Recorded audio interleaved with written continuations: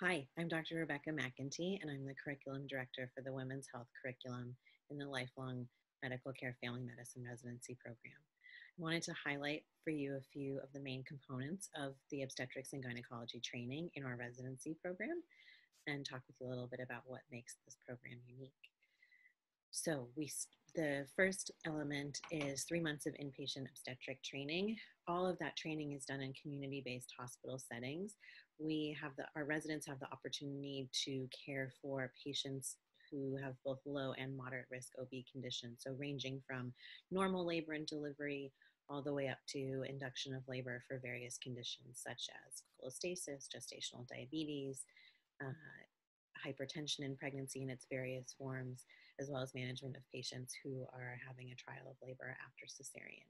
There's also the opportunity to learn cesarean assisting skills, so operative skills. And our preceptors include midwifery providers, family medicine providers, and obstetric and gynecology providers. We also have quite a robust outpatient prenatal care program.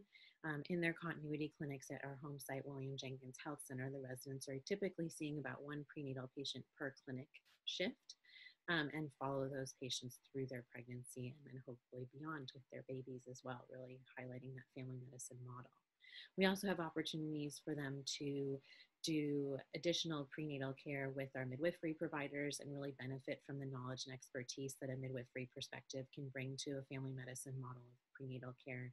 And then we also have an outpatient experience with La Clinica de la Raza, another local community health center, and working with their OB GYNs in the outpatient setting to see another way of providing care to a similar patient population.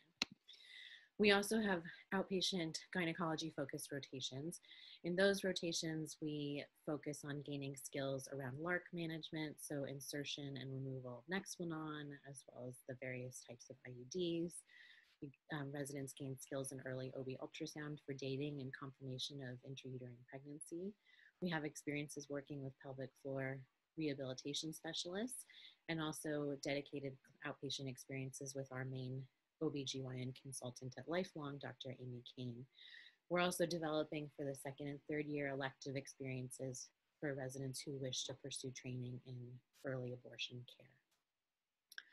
All of the components of this training are really with the goal to train residents who can be highly skilled, competent, and comprehensive women's health providers, both in the inpatient and outpatient setting. I've been a community family physician for the last almost 15 years, and the obstetrics and gynecology aspects of my practice are one of the most satisfying parts of what I do.